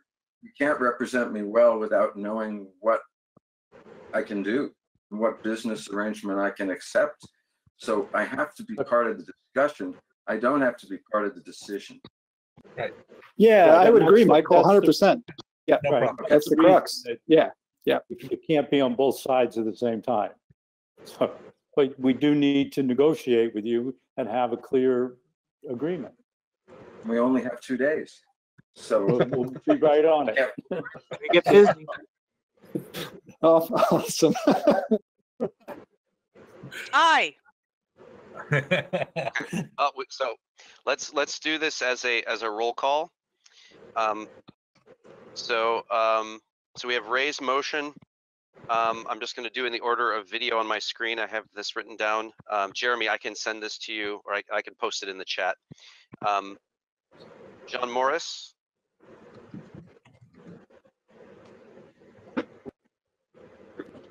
Yeah. Okay. John is a yes. Michael. abstain. Okay. Andy Gilbert. Yes. Okay. Chuck. Yes. Ken. Yes. Jeremy. I'm not a voting member. Oh, or am I, because Michael abstained? It would probably be better if you voted. I mean, it was just, hold on. He didn't recuse himself, so his abstaining vote. Yeah, you're right. Thank you for that. Okay. Greg. Yes. Siobhan. Yep. Tim. Yes. Tom. Yes. Okay. Alan. Yes. Henry. Yes. I guess I maybe didn't need to do this after all, but good way to spend the time. David. Yes. Ray. Yes. Phil. Yes. Okay. We have it unanimous. Thank you, everybody. Okay, so Ray's motion passes. Let's move along to the next just as complicated agenda item. I am confident that we can plow through this, and as long as you all are willing to make decisions, which I see a decisive crew in front of me. David has a beer, Tom has a beer. It's decision night. All right, business plan and operating model discussion. I have some concrete questions for y'all. It came up earlier. Are we going to be our own ISP, or are we going to hire somebody? We're gonna hire somebody. Hire somebody. Hire somebody. somebody, hire a Okay, company. Is there anyone out there? So we have talked about this in previous meetings. Is there anybody out there that thinks we should spin up our own infrastructure? I mean, our own office and back office network stuff and whatever. Wow, I love that consensus. Siobhan, I see you. Siobhan's got a new job in retirement. No, because I want to have a voice on the board. So the only thing is, I worry that over time, if we're making sure that we are in control of policy and what's being done in our name, if we're the ISP, then we control that. If we hire somebody to do that, I don't know how much control we retain over that. I don't know how answerable they are to us. That may be a lack on my part, just from lack of experience, because I'm a state employee, have been my entire career. So I don't know how businesses work in this kind of situation. So, but my concern is serving everyone in my town and serving them well and at prices that everybody can afford, not just the people like me who can afford a higher rate. And that's really important to me. And whatever model makes that possible is the one I want to go with. And at this point right now, if we want to go fast, hiring somebody who's already doing the business, but maybe with the understanding that eventually we'll take this over, maybe the way to go. But I don't know. But I'm ready to go with, let's hire somebody. Okay. I'm not objecting. I'm just saying I've got thoughts. And I'm done. Appreciate your thoughts. Chuck, any thoughts of yours? Yeah, two thoughts come to mind on this, and one of them actually, I think, a good segue from what Siobhan was saying, and that is, I actually think it will be hard to decouple down the road. And sure, we could make that decision, but that's a big decision that has huge impact on customers, has huge impact on the established business relationship with a potential operator, and I think would need to be considered essentially a nuclear option only. And so, you know, I just want to call that out because I think that will be highly problematic to do that. The second thing I would just like to point out is if there's any way we can get Waitsfield, Champlain Valley Telecom, you know, into that conversation, they are just such a wonderfully customer-centric organization, and they really try to do right by their customers. And one of the reasons they haven't pursued doing extension of their territory to date is they wanted to make sure their existing customers were taken care of first. And I just really fundamentally appreciate how much they care about doing right by their customers. And so, you know, I don't know if they'd even be interested in this. I'm sure some conversations have been attempted in the past to that effect, but you know, any way we can get them to the table on that, I would strongly encourage. Okay. Tom. It's been a couple weeks since I read through the business plan. I'm trying to recall the pluses and minuses laid out. And I think I was trying to remember that I think one of the major pluses of owning was, as money might maybe become available down the line in significant portion from the state, that we would maybe have greater flexibility of what we do with that and what it means to our bottom line and what rates we can charge and all that, where that might get a little bit trickier if we were going with somebody else. Am I wrong in that? And if so, how? Well, I think it can be a little bit of both. I mean, it's however we arrange it. Greg? Yeah, so having been an ISP, there's two parts basically. There's the business side and then there's the technical side. And I would advocate we're contracting out everything to start, but we can absorb the business side, the customer service in the future, should we choose to. But the technical, I think we would always want to contract out. So no decisions need to be made at this point. well, I think we need to start at least head in a direction. I mean, I think we can make a course correction, but I think at least insofar as conversations like should we build and own the fiber, or should Washington Electric build it and we lease it? I mean, that's part of what was in the business plan. I mean, my instinct, and you can all shoot me down or support as you like, my instinct is that you know, I see Ray mentioning paying for the capital stuff with grants, and I agree. Let's get the grants. Let's go build a bunch of our own fiber. And if we have if WEC has some fiber that's nearby that we can lease from them later, that we can, you know, pay for on an ongoing basis rather than having to front all of that ourselves, I think we can do both. But I think in the short term, I think we look at our $4.7 million project, you know, that David pitched to NBRC and that we're looking at pitching to VITA. Let's go with that and let's build it. It'll be ours, and we'll supplement that then with whatever WEC builds and whatever else we can sort of scrape together from, you know, from whatever other grants that we see. And this is sort of just kind of studiously avoiding the wireless element, which I think we'll have to circle back around to.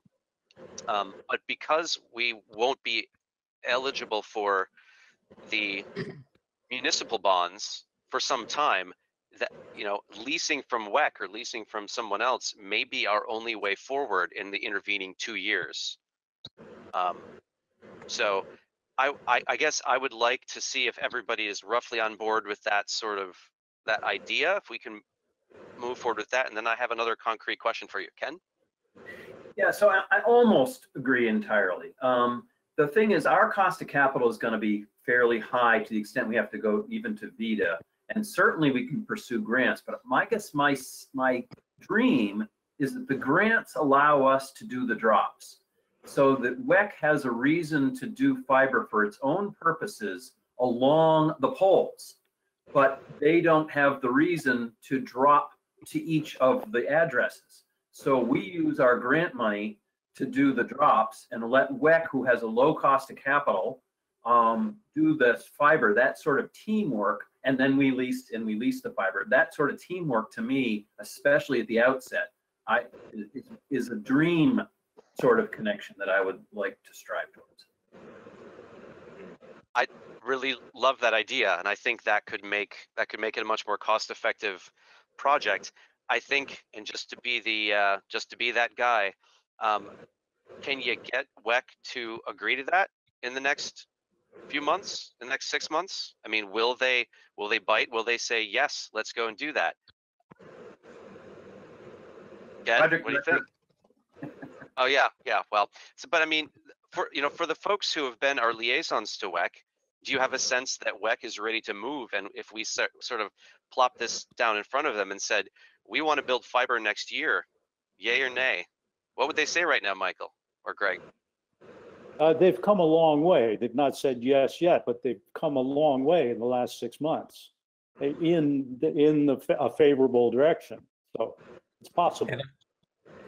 And in recent discussions, I think they're leaning more towards the model that they don't want to be an ISP at all, but they would be willing to run the fiber. So they're getting close. Michael? If they were asked today, they would say nay. And yes, I agree with Greg, they've come a long way. The chairman of the board is all the way. He doesn't have the whole board behind him. The staff is scared. They would love to do it, but they're scared that they're going to lose. They're going to lose money, and the members will end up having to pay pay to cover that, and it'll drive rates up. They're real scared. They have a feasibility study that's almost complete from NRTC, and NRTC's numbers are doubly expensive compared to Inter-Isles projections. Doubly. And that's scaring the bejesus out of the staff of WEC. Can they be brought around? Yes, they can. But can they be brought around in the next 2 months? I would be very pessimistic about that. How will the auction we can't discuss turn out? That could change an awful lot. But we just don't know who's going to come out ahead there. There's a lot of different possible bidders, and we just don't know. And frankly, I think as much as we all are anxious to make it happen now, that auction is going to be such a determinant for who's going to be triumphant in the market next year and for the next 10, that decisions about who should be the ISP and whether we're going to partner with WEC or not and how, we need to kind of wait until January or February to find out how that turns out.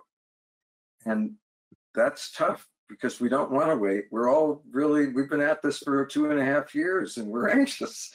But that's such an enormous, you're going to have such an enormous impact that I think that's something we ought to consider. Well, and it's not a binary decision. It's not, we can choose combinations of these. Chuck? This is more a question to those more knowledgeable than I. I do know WEC has some fiber already. As an example, there's a substation 2 properties away from me that is shown on the maps as having fiber. Does that mean that they have infrastructure along some of those poles, and we could theoretically pitch doing drops in those kinds of places on the sooner side, while the whether they're willing to run new fiber question gets answered down the road? It's the wrong fiber. It's the wrong place. It's on transmission poles. Yeah, okay. I thought that might be the case. To connect substations. It's part of the Velco network in a sense, even though Velco built it for WEC, and they've only built to a few places so far.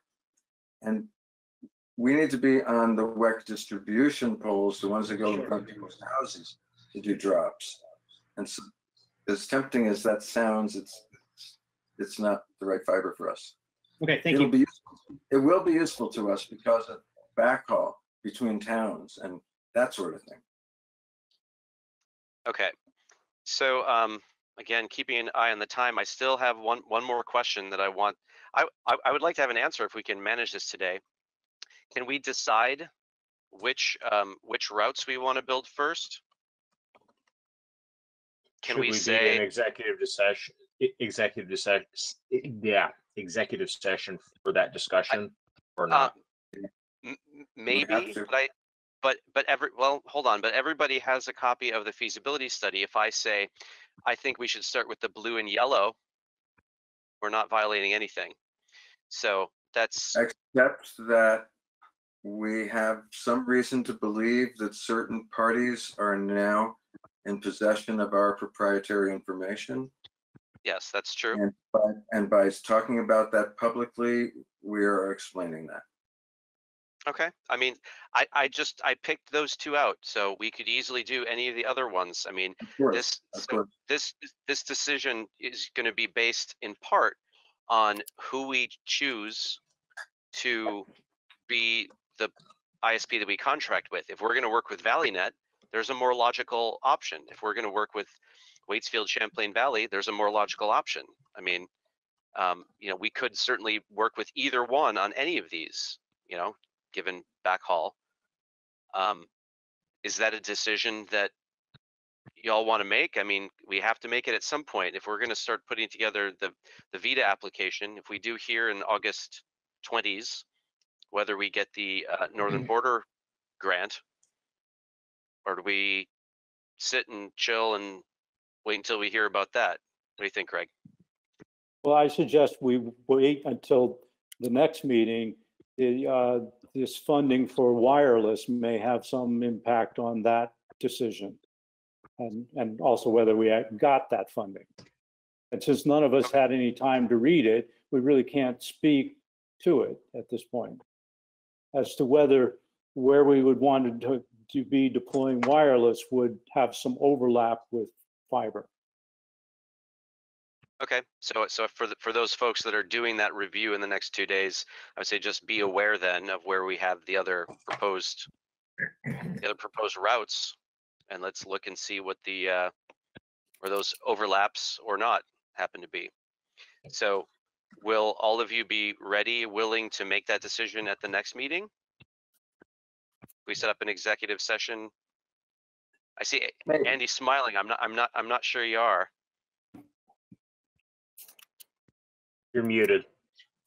Yeah, sure. I think, yeah, as much as we can make decisions realizing we might, whatever, but yeah, I'm comfortable with pushing the ball, especially if we're getting funding approved. I mean, yeah, so we're gonna have to make these decisions. So.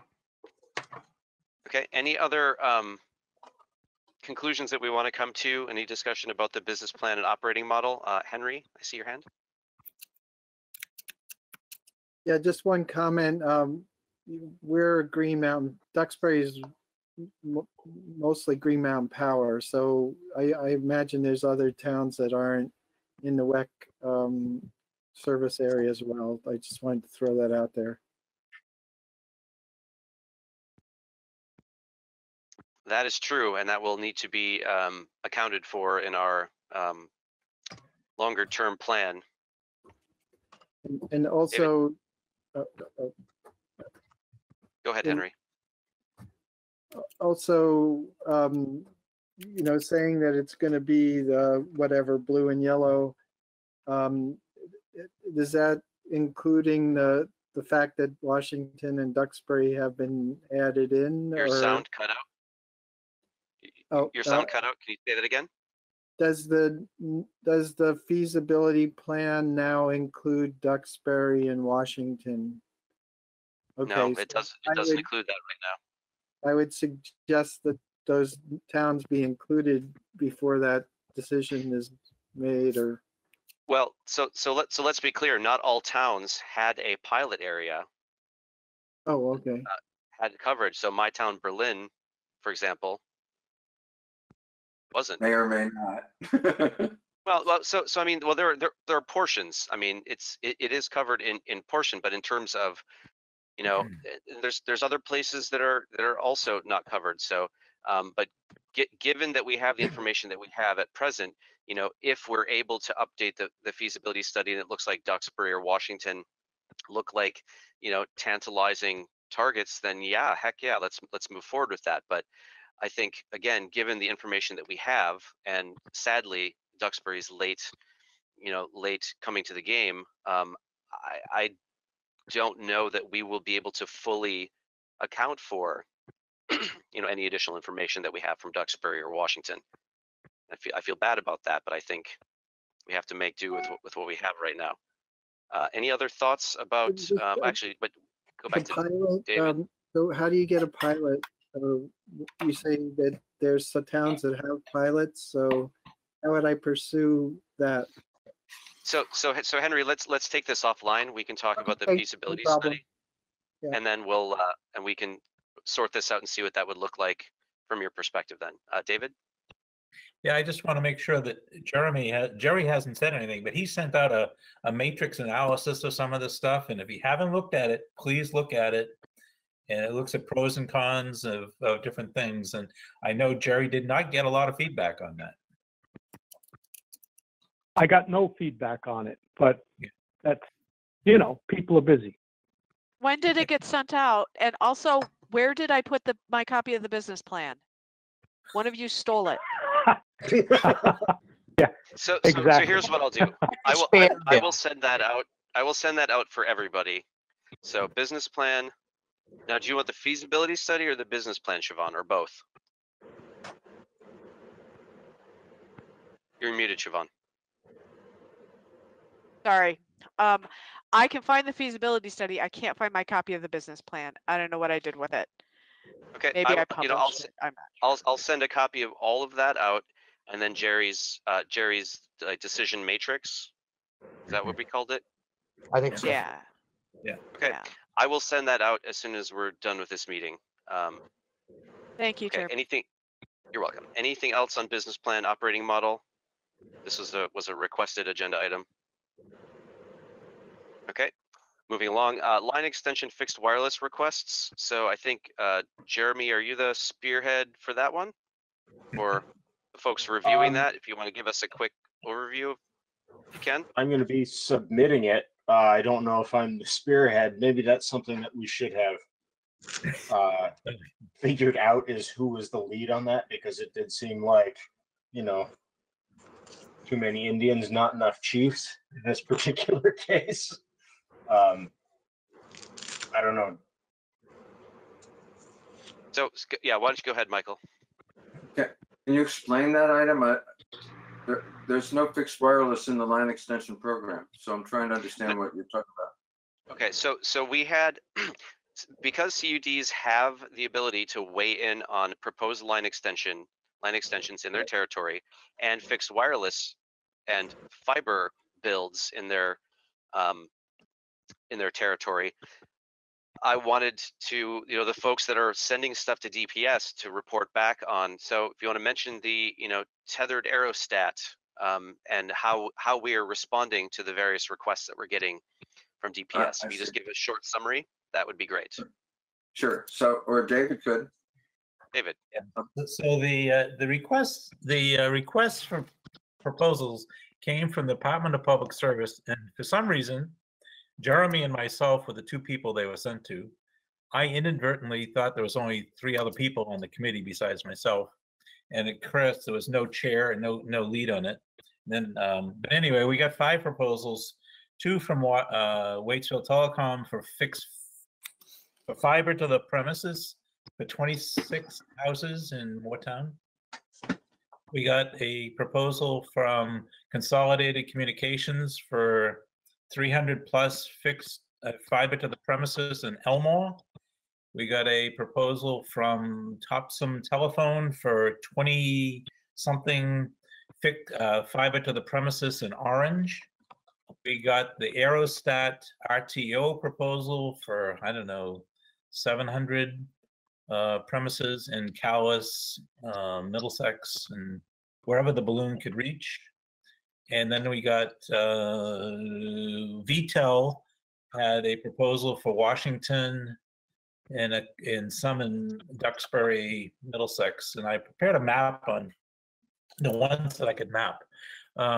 So I, crafted a list of criteria. Michael Birnbaum improved the criteria for how we should review these. In any event, we said anybody that was going to provide fiber to the premises, we weren't going to object to. And the fixed wireless one from RTO, the dirigible proposal, we felt pretty uncomfortable with, since it's only up 95% up. It's on a 2,000-foot tether. It was going to be based at the Kent Historic Site in Calais. And so when I saw that, I went to the select board at Calais and asked them whether they had an opinion on this. And last night at the select board meeting, they unanimously voted to oppose such an idea. So that was one of our criteria. So we put that in. It's probably our only. That is the only one that we're objecting to. What, Jeremy? That's the only one that we're objecting to, I believe. Right. So we got, Jeremy's going to submit the letter to the department objecting to that one. So we should get another batch of them today or tomorrow. I haven't seen them yet. So that's sort of the update. Oh, David, do you have the exact, would you be able to forward me the email address that I should be sending this to? I think I sent it to you this morning. Okay, I just wanted to make sure that I had that. Yep. Thank you. And in the future, Jeremy, is it okay if you are the lead on this? Sure. Sure. Yeah. I mean, which one? No, Jeremy, Matt. Okay. Seeing as I am submitting, so when I send this in, I will ask them to email new things directly to myself, and then I'll distribute it to everyone else. Okay. Sounds good. Okay, moving along, audit quote. Greg, do you have an update on the quote from Batchelder? I don't have the firm numbers, but I spoke with her on Monday and she promised to have it for us tomorrow. And so I'll forward that to you. Okay, and just for folks coming in late to this, this was for us to get an audit or a financial review in anticipation of needing that to apply for the VETA loan. Okay, thanks for that, Greg. Next meetings, we Jeremy? were doing. Can we jump into the communications committee item next? Absolutely, go for it. Okay, I'll keep this short and sweet. I'd like to make a motion to welcome Alan Gilbert as an official member of the communications committee. He was instrumental in writing that last round of press release that we put out. He has a great grasp on the issues, much better than I do, and I think he would make a great addition to the committee and help steer us in the right direction. So yeah, the motion is officially worded. Motion to add Alan Gilbert to the communications committee. I second. Okay, who is the second? Was that Phil. Phil? Okay, so motion by Chuck, second by Phil. Any further discussion? Alan, you okay with this? I'm happy to serve. Yay! Great. All right, anybody else want to get on in this party while we have the agenda item? Not everybody at once. All right. Okay, so if you want to do a roll call vote, we can do that. Otherwise, let's assume that we are all approving. So unmute if you'd like to vote no. Otherwise, I think we have unanimous consent. And it's unanimous. Thanks, everybody. Thanks, Alan. Glad to see you stepping up for that. All right, so next meeting, do we want to meet in 2 weeks? We will have more information about the Northern Border Grant. We'll have more information about some of the other funding. Is everybody okay with, let me find the date, the 25th? Ken? So I have a question. The Business Development Committee is going to meet again immediately after this meeting in order to consider resumes for. Well, not meet again. Continue the meeting. It was in recess. Sorry. Yeah. And so my question to the body is, what decision? Who is going to be making the decision on who gets hired for that position? Does it need to come back to the full board? Which case I would ask for perhaps the possibility of an emergency meeting fairly quickly. Well, so we could authorize the Business Development Committee. We could grant them that power to make that hire, or not.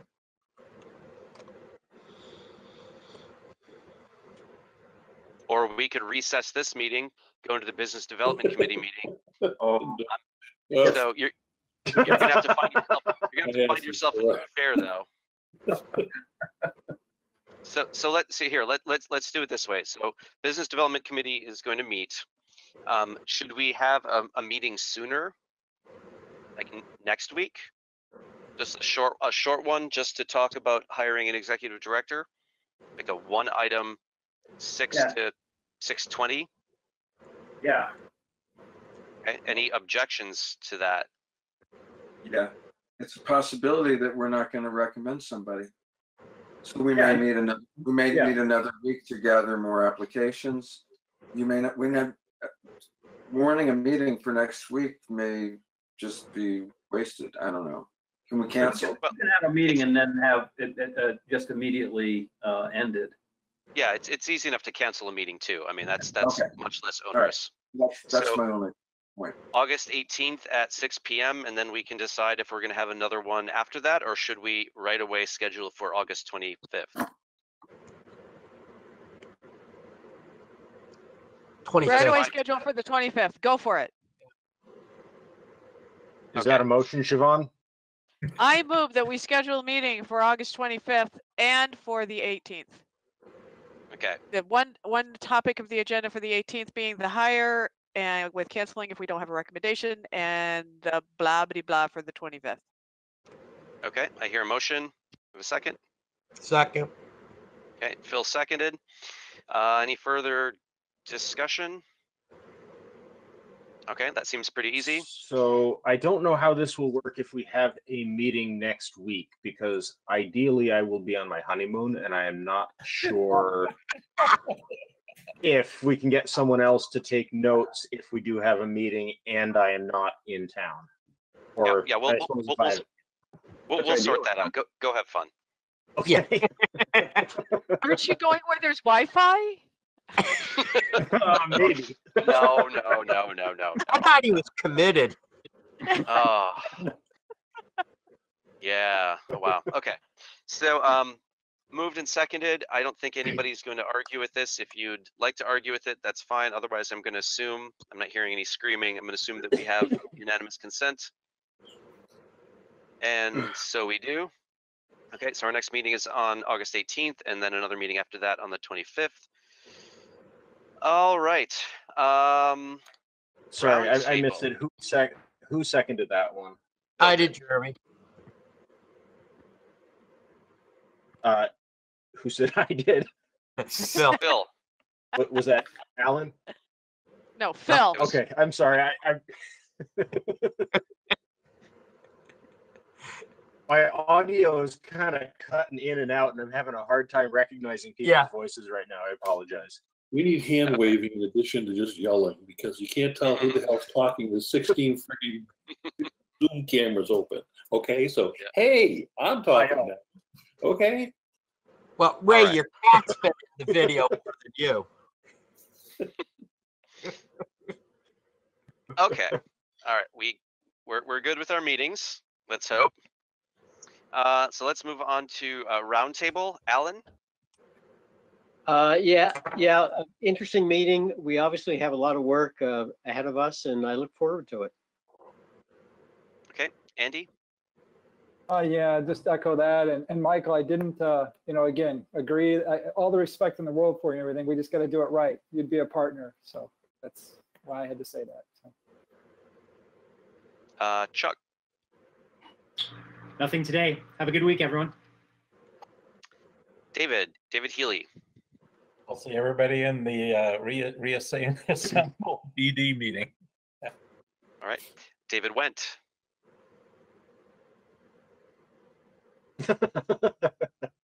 David I'm here. Yeah, thanks everyone.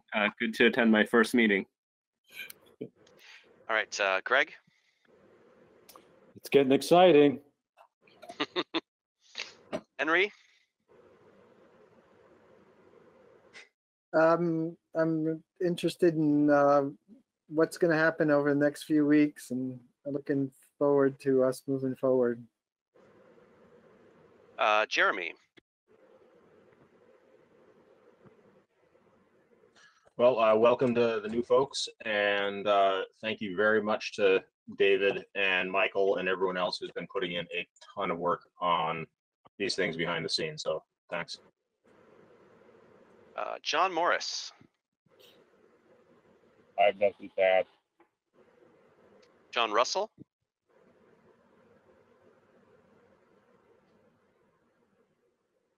Okay, I saw him flash his mute on and off. I'll read that as a pass. Ken? I really appreciate the discussion tonight and the fleshing out what we recognize as some of the challenges, but I think this is a great group. I appreciate being a part of it. Michael? Both the meeting before and this meeting and the meeting to come are roller coasters for me today. My commitment to CV fiber is deep and abiding, and I want you all to remember that. And Andy, I love you. I know that you meant no offense. I didn't take offense. So everything's good. Phil? Oh, Phil just dropped off. Okay, we'll come back to him if he rejoins. Ray? So a few years ago in Costa Rica, I went whitewater rafting for the first time.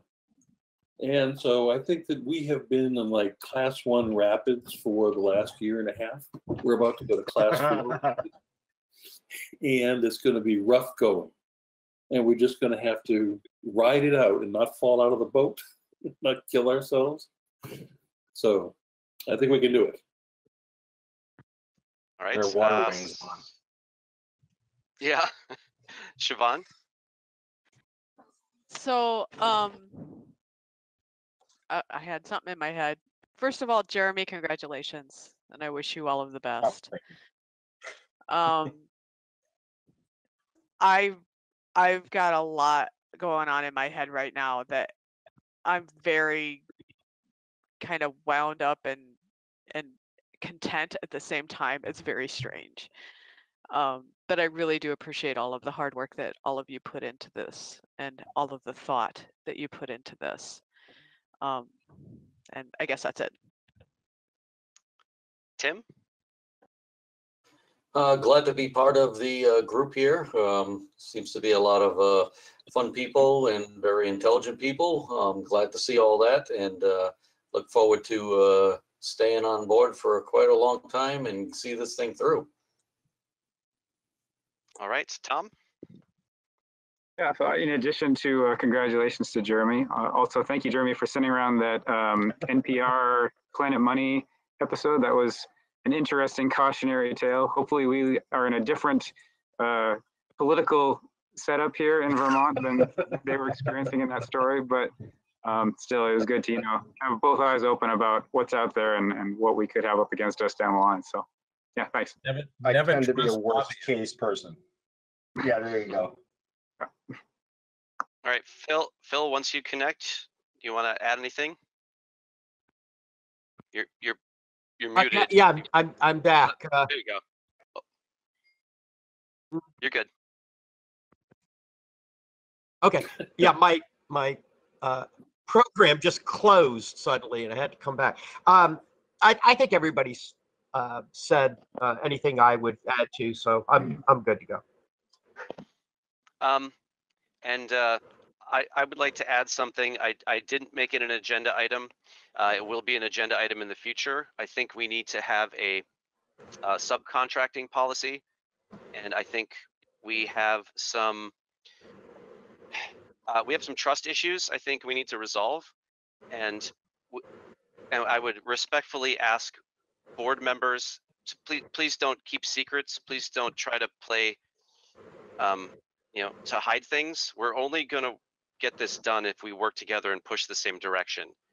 And the fact that we had somebody who we kicked off the board who is now behind the scenes doing work for us and we didn't know about it, please just loop us in. We need to know these things going forward. But I think we also need to take a long look at our policies and our contracts to make sure that we're not surprised by something like this again. And if I haven't already talked to you what I'm talking about right now, please feel free to give me a call and I will happily chat more about this. But I'm going to move that we adjourn the governing board meeting and reconvene the business development committee meeting. A second. Can I give a friendly amendment that I get to go to the bathroom, please? Sure. Could there be a little bathroom break between? No. Sure. Yeah. So we'll start at 8. You'll have a couple minutes. Okay. So good. I'm not going to go through the whole process. I'm going to assume that everybody's good with this. So yeah, once you take your 2-3 minute bio break, return back here, and we'll hand it back up to David and talk about some resumes that we got. Resumes. Yep. Thank you. Thank you, Orca. I'll drop off, Jeremy. Right, thanks, everyone. Sounds Okay. good. We'll see you in a bit. All right.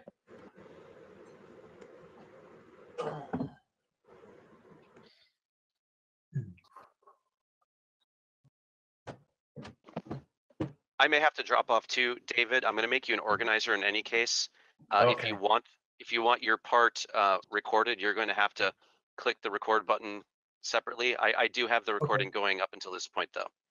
Okay, so I'll hit it.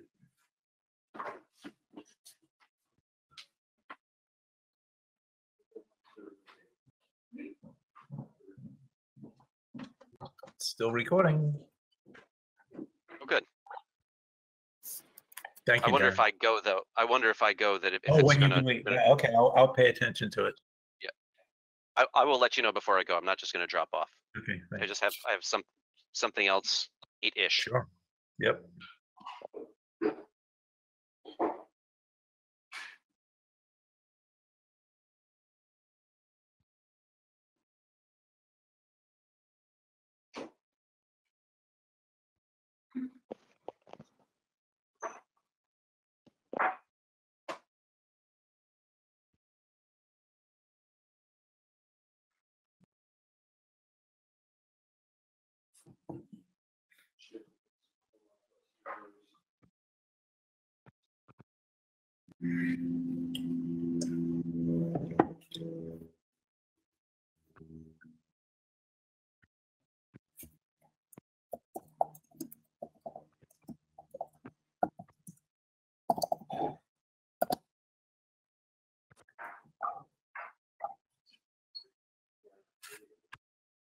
While we're waiting, I just have a question.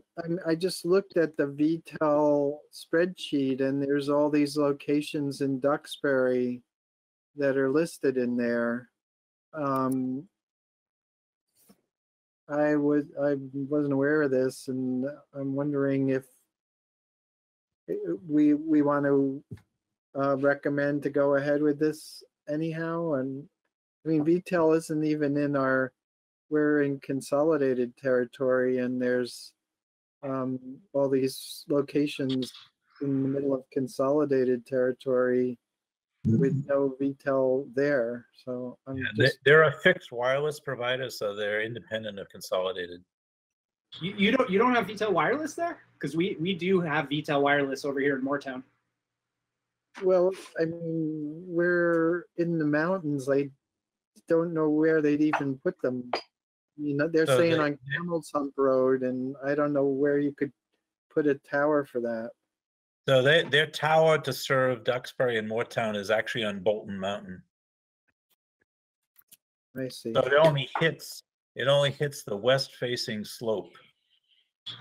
Yeah, I can tell you I have neighbors who use VTEL, but I attempted to purchase their highest end antenna and get it placed on my property, and their techs came out and walked all over the place and couldn't find a spot, and they're like, you must be right